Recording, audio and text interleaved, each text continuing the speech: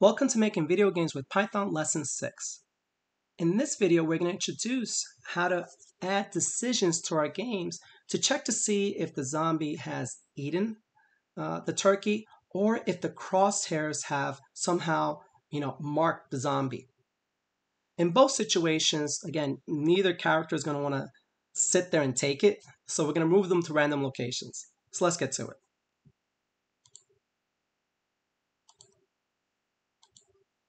So let's just take a quick look to see what we have so far. So one of the things we've added to the game since the last video is that we also have the turkey moving. If you recall, we can make an image move on its own by simply giving it a set speed and then using the move function along with the value of true. Again, just kind of show you the code. This is what I just finished discussing. So our job now is to let's add some interaction between the zombie and the turkey, as well as the crosshairs and the zombie. In order to do that, we have to now dive back into our game library. Let me close the game out. And notice that in addition to set speed move, the game object, which again has functionality that's available to the image, to the animation, to all your objects in the game, also has a collidedWith function. Now the collidedWith function is pretty straightforward. It accepts some other objects. So what does one object want to do when it collides with another one? You'll see that there's an additional parameter of the shape to use as part of the collision. Again, we're going to explore this in a different video game. But in the end, if the two objects have collided, it will return true. Otherwise, it's going to return false. So it's a pretty straightforward function. It simply is going to tell you if the two objects have collided. So let's see how we implement this. So we're going to say if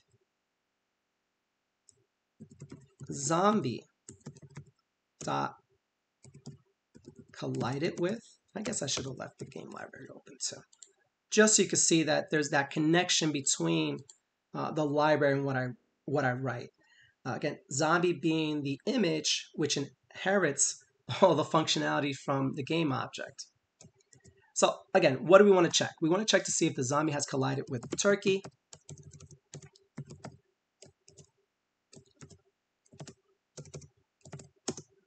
And at this point, we're going to keep it simple. We're just going to write the word yum. And let's see if we can minimize this. And we'll put this over here because I think the game window pops over here.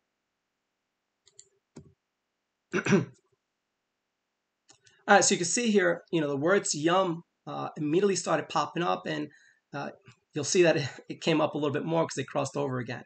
So we are able to detect when the zombie has collided with the turkey. Now let's do something a little bit more, because again, our players aren't going to be looking at the shell for information. They're going to be looking at the game for information. So we're going to borrow what we learned from the last video, that we can move an image. Which, actually, no, it's not the zombie that's going to move. It's the turkey that's going to move. Again, the turkey's not going to sit there and take it every time the zombie tries to chomp on it. It's going to move to a location, hopefully a random location. All right, so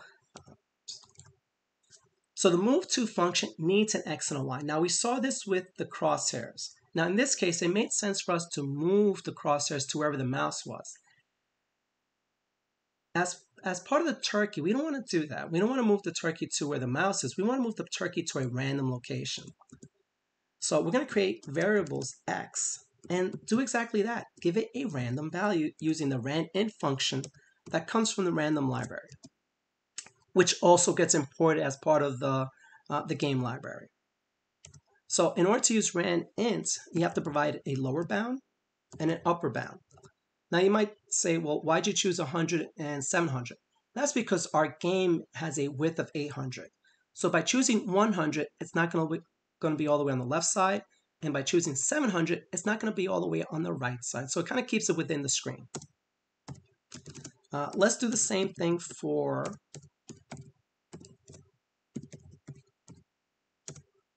our Y. So again, using 100 and 500 guarantees that we stay within the 600 height of our video game. All right, so let's see what happens.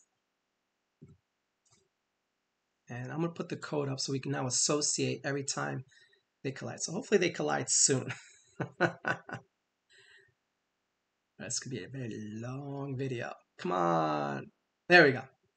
All right, so notice that the zombie and the turkey collided. They might collide again here. No, they just missed each other. I'm going to try one more time. This should do it right here. There we go. All right, so the turkey's not going to take it. Every time the zombie tries to eat it, it's going to move to a random location. Now let's do the same thing for the zombie and the crosshair. In that, and if you allow me, I'm going to do a little copy and paste. Save myself a little bit of writing, typing.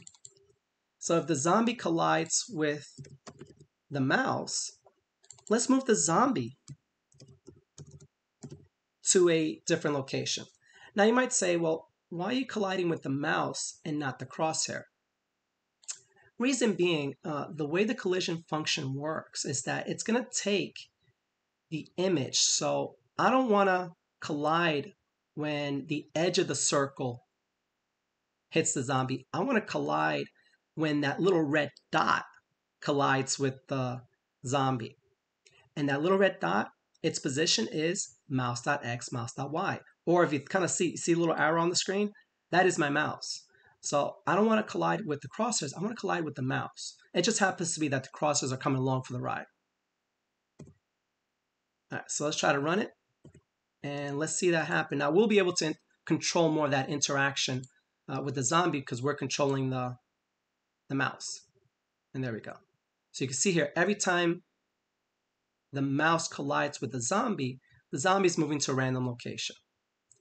So we've added interaction now where the objects on the screen can interact with each other, and as well as us, the player, can interact with the images on the screen. So let's go back to our presentation. Let's review what we've done. So in this video, we introduced the if statement. Now, if statements are crucial to any video game. Again, that's how a video game can decide what needs to happen next. For our scenario, we've chosen that when the zombie, eats the turkey moves to a random location. Similarly, if our crosshairs, shoot, I don't want to go, the idea of shooting is coming up. But if the crosshairs collide with the zombie is also not going to sit there and take it. It will also move to a random location. So hopefully you're excited about finishing the game and enjoy.